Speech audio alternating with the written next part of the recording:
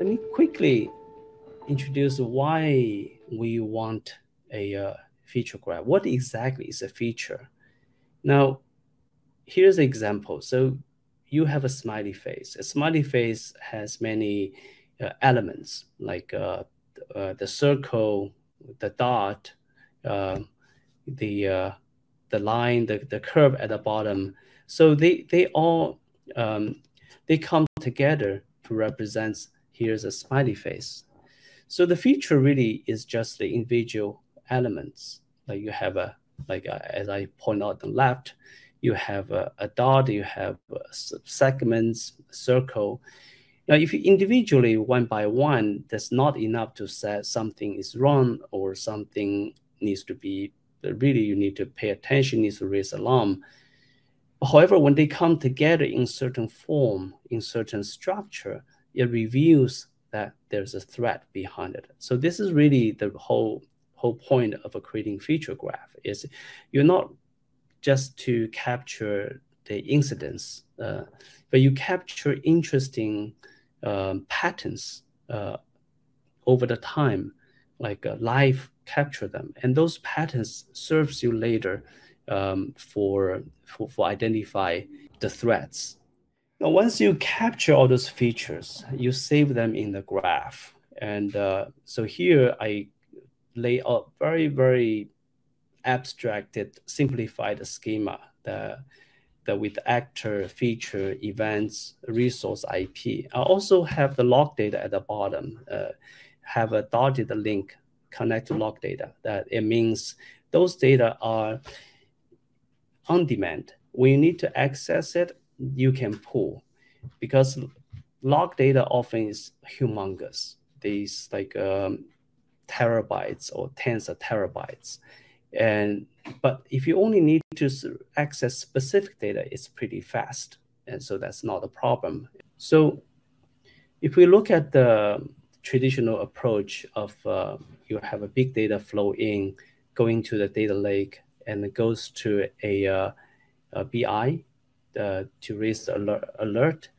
And what we really need is we need to add this component I call it feature graph. What the feature graph is it's continuously monitor the data stream and extracting interesting tidbit and store that into a graph. Now, once you have those stored in the graph, in coupled with the raw data being saved in the data lake, now you can have a much more nuanced dashboard that not only show you the statistics, but also shows you the context. Now, what is the feature graph? Let's look into a few examples of like things that happens in the real world data. And the first example I want to show you is really just this is from a platform where you have many users coming from different IP, different machines. So let's say in day one, we notice there's users sharing IP. Now, the sharing IP itself may not be a problem, but however, if it's likely people sharing IP are all those accounts are created by the same person or by a group of people that related. So a few days later, we look at the same group of people. Notice again, there's a lot of people coming from the same IP. In this case, you have this like a person icon represents a user, and the IP is in the machine, and I have the date in the middle, so it represents people sharing IP in that particular date. So those information are interesting because that imply there's a what's the word for that? Corroboration. People just working together behind the scene. Now, what's even more interesting is if you can bring those days, the data together. Now, using the IP as a connection, now you suddenly notice all those a large group of people are actually connected with each other. So this is from a real case where we noticed that from this group, connected group, there's actually one user was identified was a known bad actor.